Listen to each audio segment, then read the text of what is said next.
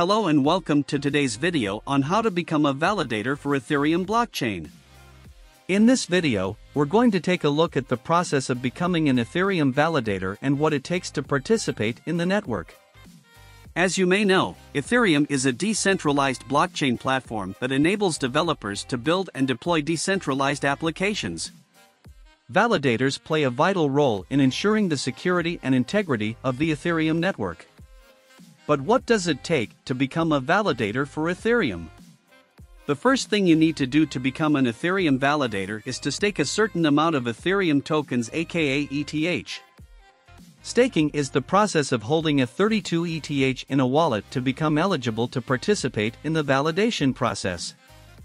The amount of Ethereum you need to stake to become a validator is fixed, but its cost may vary depending on the current market conditions and the price of ETH at the time.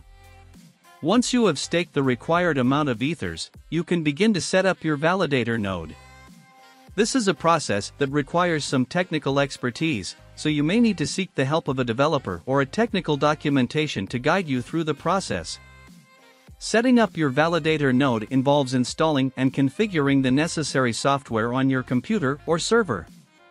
You will also need to connect your node to the Ethereum network and start participating in the validation process.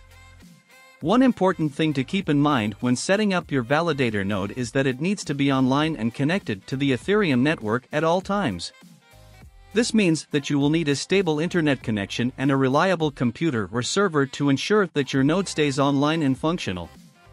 Once your validator node is set up and running, you can begin to participate in the validation process by verifying transactions and adding new blocks to the Ethereum blockchain. As a validator, you will earn rewards for your work in the form of newly minted Ethereum tokens.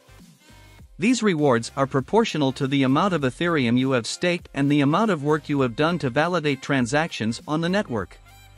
So, to sum it up, becoming an Ethereum validator requires staking a certain amount of Ethereum tokens, setting up a validator node, and participating in the validation process by verifying transactions and adding new blocks to the Ethereum blockchain.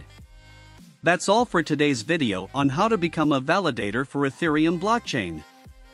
I hope you found it informative and helpful.